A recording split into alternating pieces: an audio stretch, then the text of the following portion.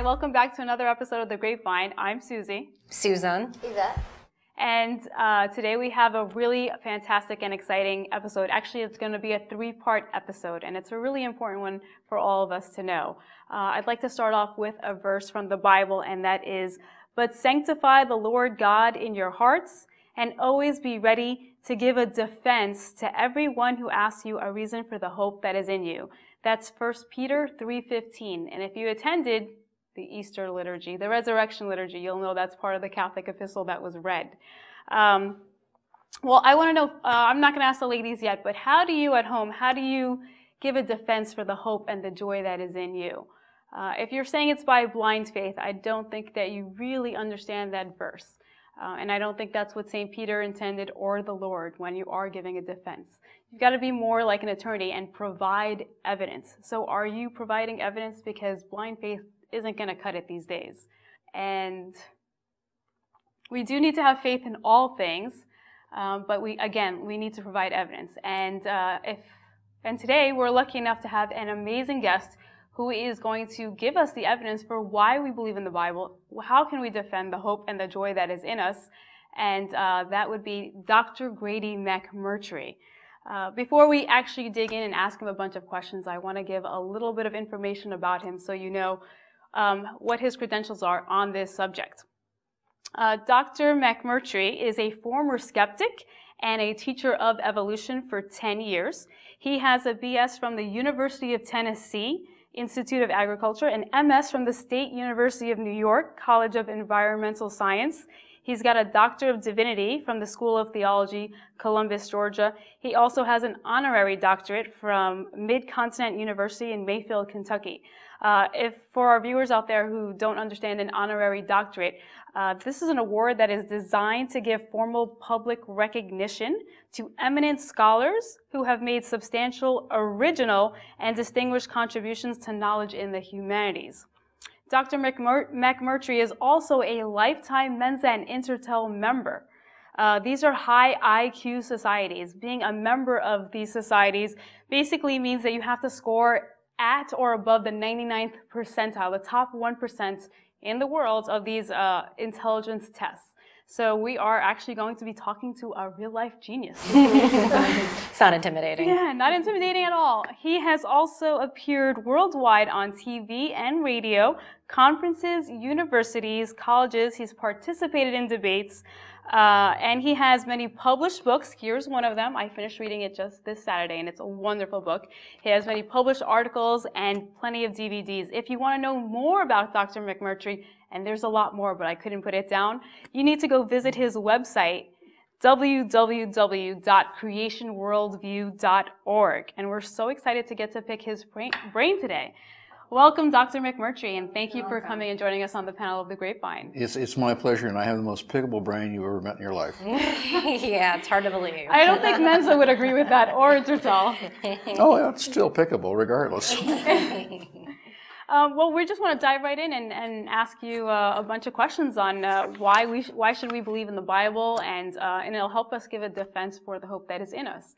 Our first question, or my first question, is we often hear from skeptics that the Bible is a book of fairy tales. I mean, I've spoken to a ton of people who are non-believers or unbelievers, and they laugh at some of the stories in the Bible. For example, they laugh at the story about the ark and about Noah and the worldwide flood, about anybody who's reached, I guess, the age of 900 and something. They think that's ridiculous. And they think that the creation days, the 6 creation days, are also ridiculous because they believe the earth is billions and billions and billions of years old. So why should we believe these stories, and what evidence is there to prove it? Well, Let's start with creation days, because I know I've been a skeptic on that. Well, okay. First of all, of course, I was an evolutionist. I believed it. I taught it from the 7th grade to the university level. During all that time, I was never taught that there was a perfectly valid scientific alternative to the various theories of evolution. You have to remember there is no such thing as the theory of evolution. There are many theories of evolution.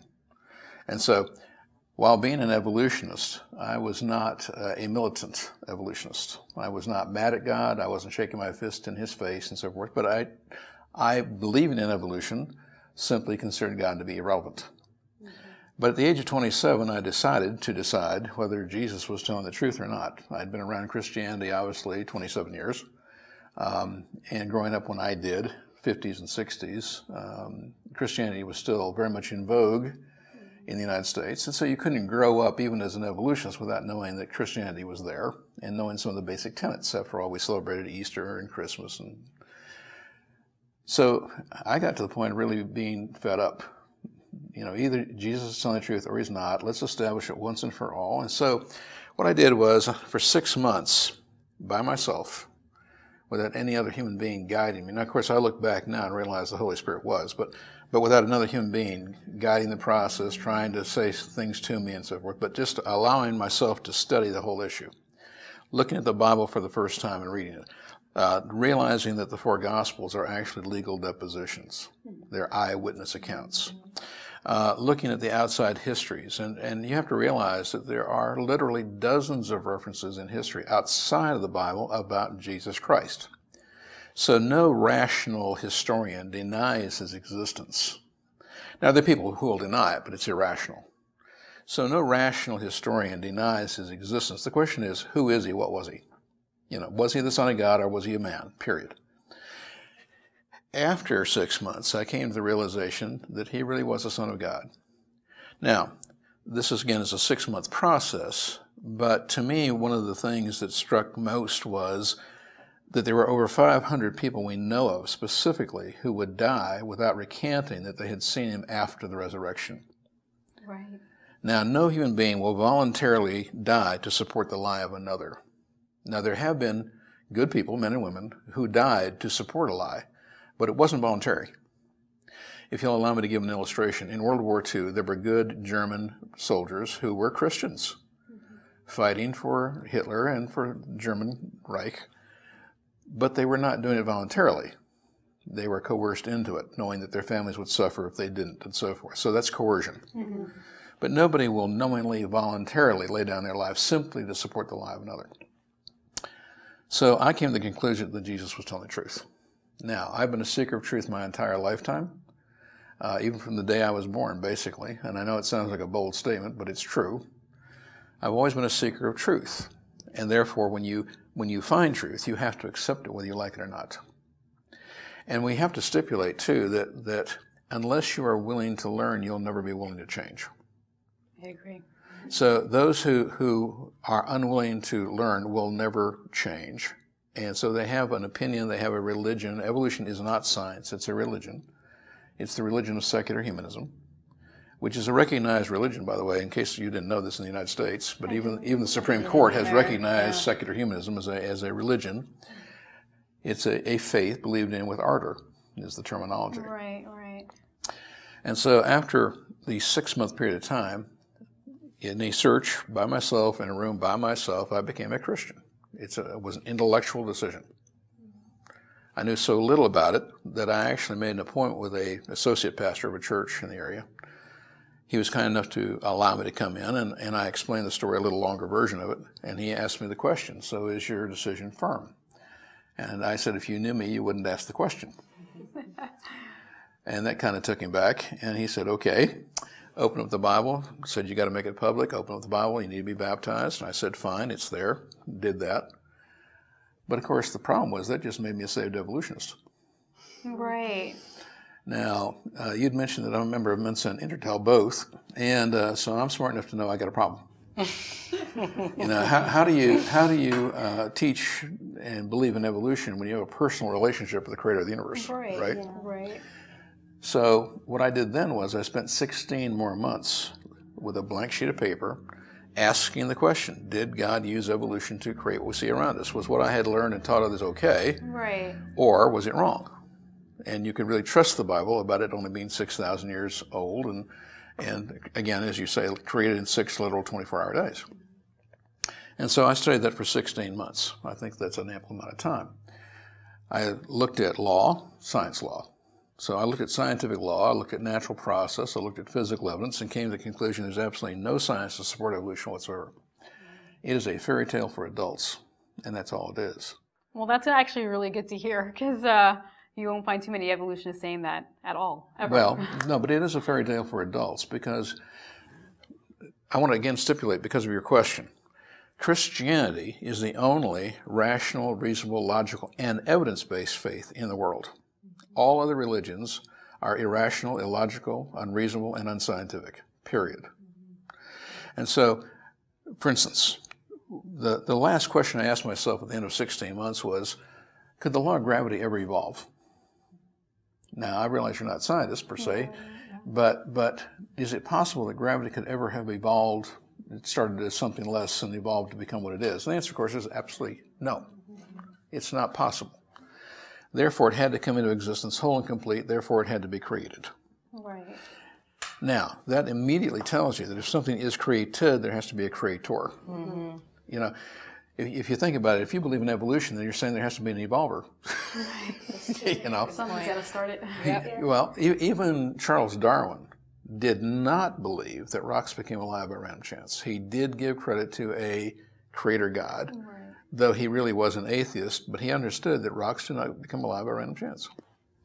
Was he an agnostic or was he a atheist? Well, he preferred to be called an agnostic, because in the 1800s the word agnostic wasn't a dirty word, but atheist was. If you put yourself in the context of Charles Darwin living in the United Kingdom in England, where the queen or the king is the defender of the faith and so forth, he behaved as what they considered an orthodox, not religion, but as an orthodox English gentleman was supposed to live, and that was supposed to be by a Judeo-Christian ethic. Right. But he was not a Christian, never was. Though it is very funny, do you know the only degree he ever earned at college? I believe it was in theology.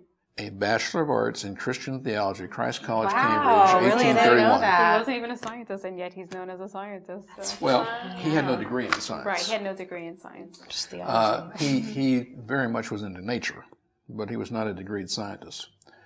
And so, just as a little background there. Now, what then happens? Well, you have to have a lawgiver to have a law. So if the law of gravity exists, and we know it does, it's one of the most verified laws in all of science, there has to be a lawgiver, there has to be a creator. And then suddenly and instantaneously, suddenly realize that all laws of science, whether it's thermodynamics, motion, genetics, doesn't make any difference, all of them had to be created. They could not have evolved from something less. Then you take a look at natural process. Now, no process is of any value unless it's whole and complete. And I would say, for instance, this TV program.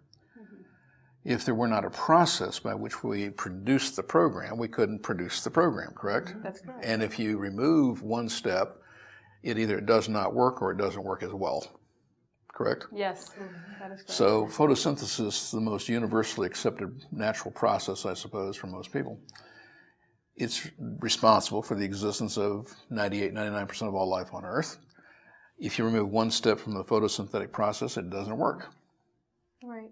Same thing is true, for instance, of anybody listening to the program. When you were in school, you determined some methodology by which you learned the best. Now, I don't know what it was for each of you, but I'm just simply saying you figured out to succeed in school, I have to use this method. So you read it once, you got it. You read it 3 times, you got it. You got to read it out loud, because if you hear it, you got it, or you got to see it in pictures. But we all have these processes, and they don't work as well or they don't work at all unless they're complete, which means they had to be created. And of course, I had reevaluated the physical evidence. Now, I mentioned that I had been an evolutionist, believed it, taught it, but that had always been a seeker of truth. Now, it's much worse than you realize, because I grew up on the campus of the University of California, Berkeley. Okay. Isn't that like liberal America right there? That is the capital of liberalism, the capital of evolution. It is the Athens of the modern world. Oh, wow, yeah. It is to the world what Athens was 2,000 years ago. But that's where I grew up. Well, that makes sense then that you taught evolution. Well, I didn't graduate from Berkeley, but I got quite an education there growing up on campus, because my father was a professor there. And at one time he was a secretary to the president. So. But after I completed my 9th year of public school education, we moved to Washington, D.C., and I actually went to high school in the District of Columbia, which is like going to high school in Albania. Well, if you've ever been to Washington, you know what I mean. They're both foreign countries, and they're both equally dangerous. But to demonstrate my search for truth, I used to do my high school homework at the Library of Congress. Oh, wow. That's amazing. Kind of gives you an idea of my seriousness when I say I'm in a secret truth of my life. So, reevaluating the physical evidence, I found that what they had taught me in school was not what was in the ground. Now, there are layers in the ground, there's fossils in some of the layers, that's absolutely true. But the layers are not in the order they show in the textbook. Nowhere in the world can you find that order. Nowhere. Nowhere. There are 25 locations where you can find some of the layers in the order shown in the textbook. There's nowhere in the world where you can find all of them in one place, in the order shown in the textbook. Okay? As a matter of fact, I'll give you two numbers. The Bible tells us there was a worldwide flood. We're talking about why you should believe in the Bible, right? Yes. Now, think with me for a second. I used to spend my time as a child at Berkeley. When I wasn't in school learning evolution, I used to spend it in the paleontology laboratories at Berkeley, learning about dinosaurs, fossils, and evolutionary theory from PhDs when I was just a child. So I knew about this stuff pretty good. But they tell you, oh, here's the layers in the ground, it's in this order, these are the creatures that lived at different times in the past, often illustrated next to the layers and so forth. However, let me describe what we actually find in the ground. 75 to 80% of the entire Earth's dry land surface is covered with dried out mud layers containing trillions of dead plants and animals that all drowned. Now, does that sound like slow, gradual accumulation over millions and billions of supposed years, or the result of a one-year-long global flood? Yeah, mud, blood. Well, that's just it. See, you only find fossils in sedimentary rock. Sedimentary rock is just dried out mud. That's simplistic, but it's absolutely correct. So, 75 to 80% of the entire Earth's dry land surface is covered with dried out mud layers containing trillions of dead plants and animals that all drowned. Right. That speaks of a worldwide flood. When you understand the layers in the ground coming from a worldwide flood, it makes much more sense, much more scientific sense than some kind of a slow, gradual accumulation.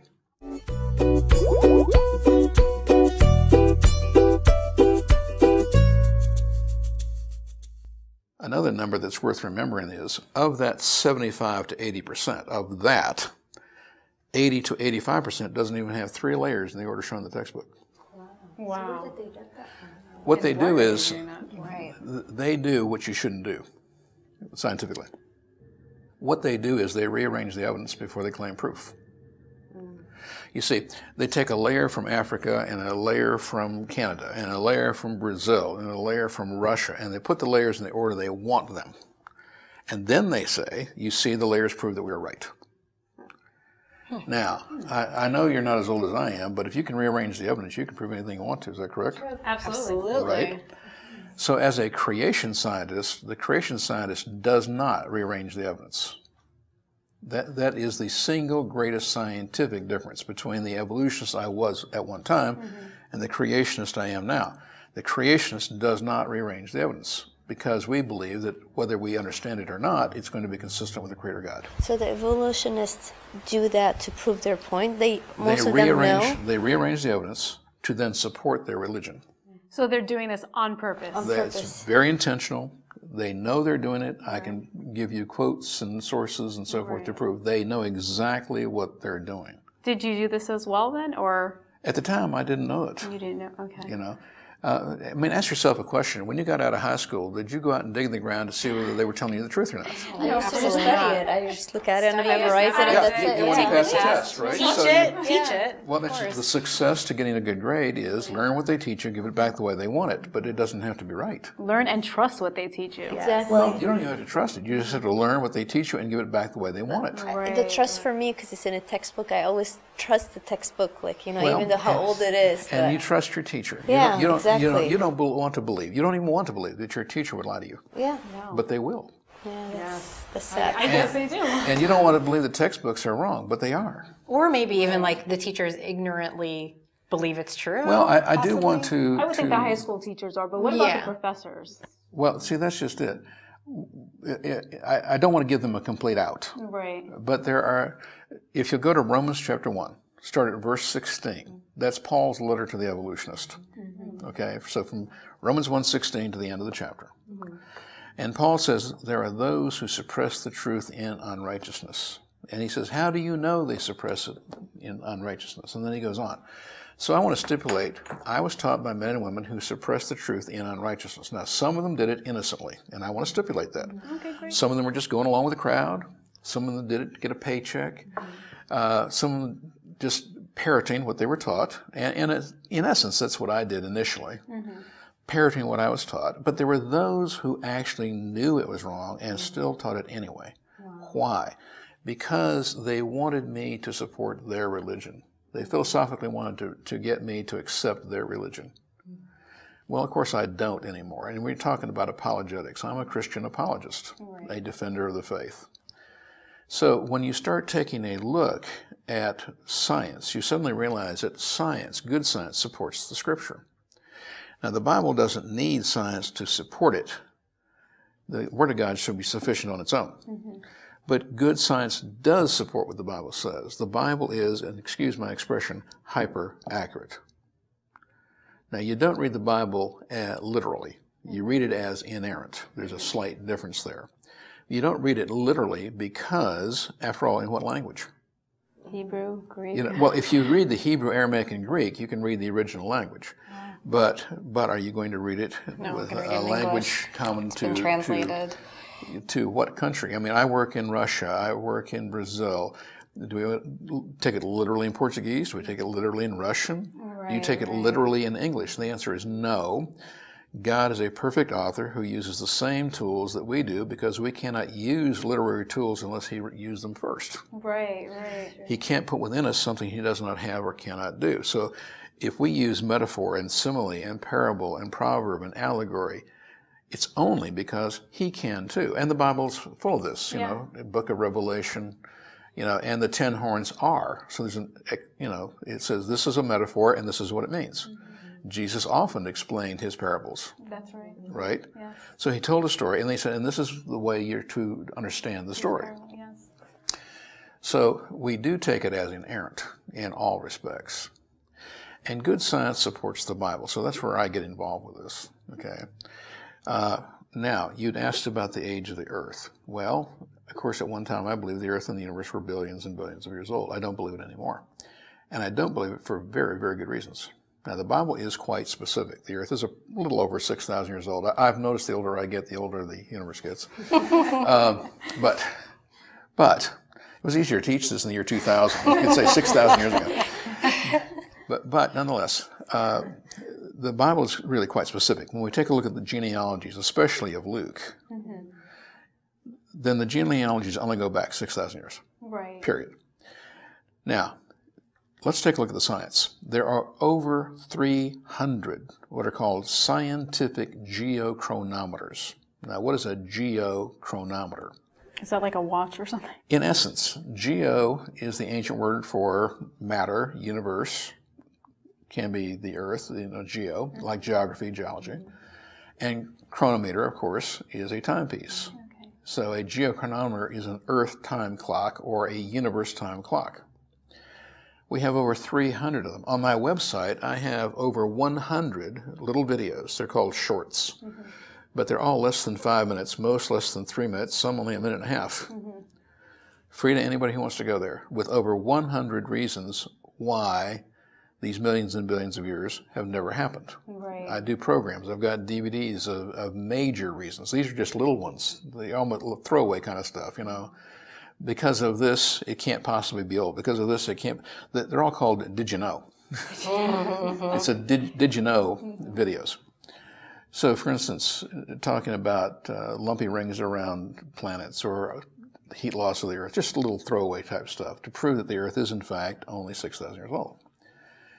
Then you talked about, what about the days? Are they 6 literal 24-hour days? Yeah, I know I told you before that I was like, I'm skeptical on that one. Well, I know that you're particularly skeptical about day 6. Yeah, just day 6. But let me assure you, all of them are 24-hour days. Or really, technically, remember, a day is not 24 hours. A day is one rotation of the Earth, to be more accurate. Okay. So if I took you and put you in a coal mine, closed the door, and turned off the lights, you'd be in absolute utter darkness, correct? That is correct. But if I then allow the Earth to make one complete rotation, and then I turn on the light, you would have experienced a day of time, even though you had no reference to light, correct? Yes. Right. Now, God tells us that each day is 24 hours in various ways. For instance, there's one period of darkness, one period of light. Obviously, that's one rotation. God uses the word yom, which is the common Hebrew word for day. It's used over 3,000 times in the Old Testament. But, for instance, in the book you just held up, I have 4 pages. Yes, Creation, Our Worldview. But I have 4 pages where I copy every single possible nuance of the word yom from the 2 largest Hebrew lexicons in existence to prove that it cannot be an epoch, an eon, an era. It can't be millions and billions of years with an indefinite ending and an indefinite start. Right. It cannot be used that way. It can be used as something other than right now, but only such as the day of the Lord, the day of Jacob's trouble, or in my father's day. Now that's future, it's past, but it's specific, correct? Right, right. Then God uses what are called natural numbers. When he says it's day 1, day 2, day 3. So 1, 2, 3. Those are natural numbers. Right. So he's counting specific rotations of the earth. 1 rotation of the earth, 2 rotations of the earth, 3 rotations of the earth. Jesus talks about Adam and Eve were there at the beginning, correct? Yes. Did he say they came along millions of years later? No. Right. But here's the verse that you really want to write down. Because if you go to Exodus, now this is the one that absolutely establishes scripturally that these days are 24-hour or 1 rotation days. You go to Exodus chapter 20. That is the middle of the giving of the 10 Commandments.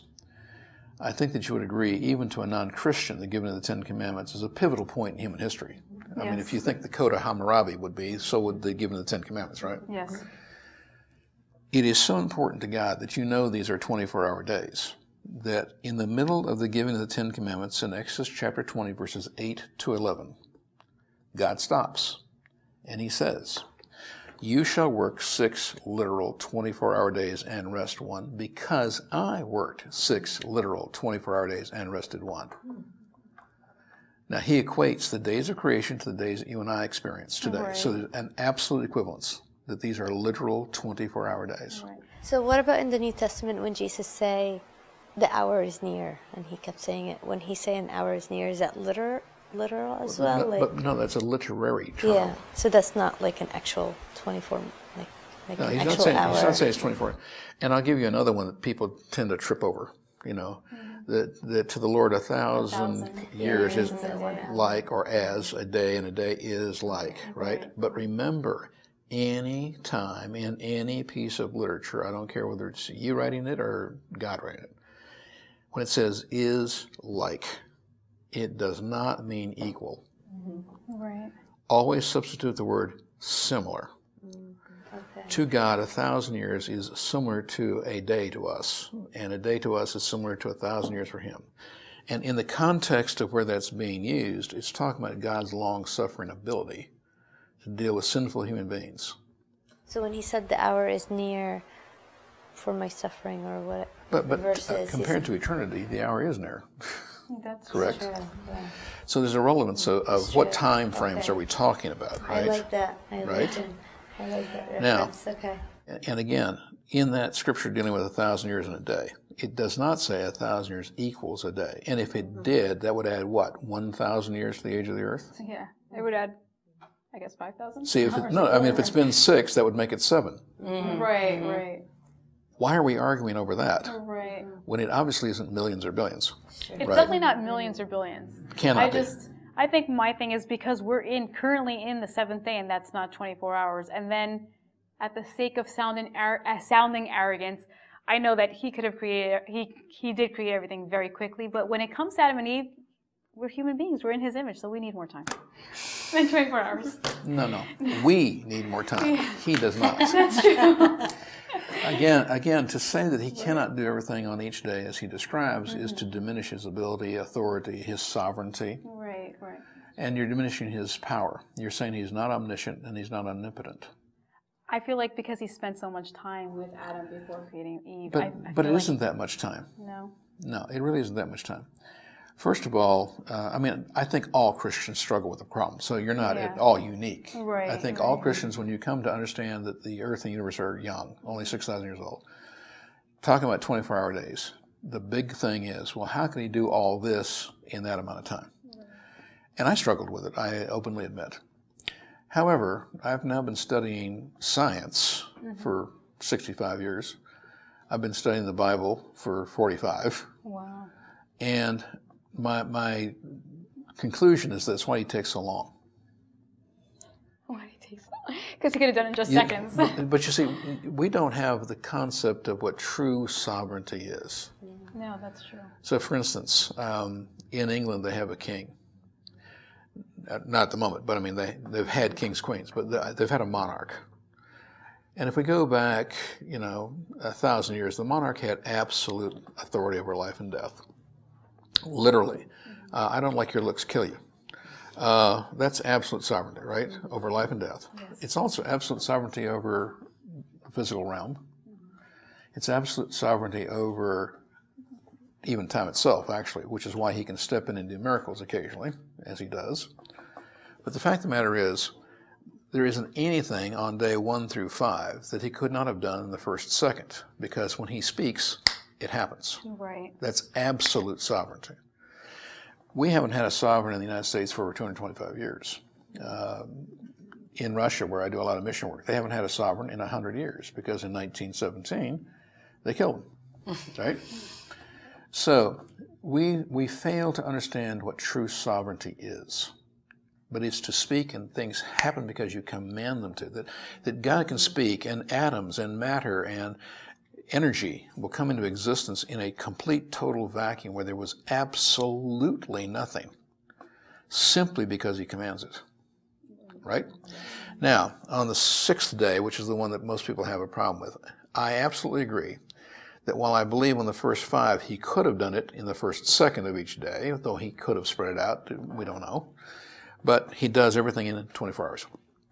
On day 6, we tend to say, well, there's obviously a time sequence. He makes Adam, makes him the first farmer in human history, has to tell him he's alone because he doesn't know it, promises that he's going to make an equal who will complete him, and that's what it really says in the Bible, then puts him to sleep, performs the first human surgery, then he makes Eve from the living material taken from Adam, transforms her into the woman, brings her to the man, Adam accepts the perfect gift, and there's the marriage ceremony. But actually, if you think about it, it's not that big a deal in 24 hours. And again, people tend to think about, well, he named all the animals. Well, no, wait a minute. He didn't name all the animals. He didn't name those that were in the ocean. God brought before him those animals he was to name. Now, Adam knew the name to give them because he had a complete whole vocabulary. He was able to walk and talk with God. And God never says, here's the names of the animals. He says, you name them. You've got a vocabulary. After all, you can walk and talk with God. You've got to have a pretty good vocabulary. Mm-hmm. That's true. But people said, well, he couldn't possibly have said, well, this is a poodle and that's a dachshund and this is a German shepherd. And that's absolutely true because, let's face it, nature would never make a poodle anyway. So what he said is, those are dogs. And you have to remember, we now know scientifically, wolves, coyotes, dogs, and foxes are one kind. Right. Mm-hmm. So you get all 4 from one pair. Same thing true with a lot of everything else. He said, that's a horse, that's a cow. And that's all we're talking about here. And it doesn't say he named everything. Right. And why did he do it? It wasn't because he couldn't name them later. It was to point out that God had not yet made the equal who would complete him, because he was showing them everything else is already paired up. Right, yes. Because it says there was not found an equal to complete him. Yeah.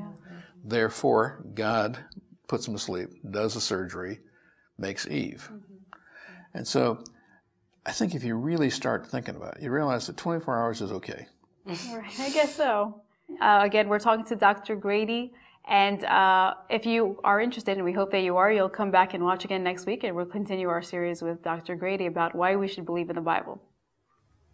Bye. Bye. Bye.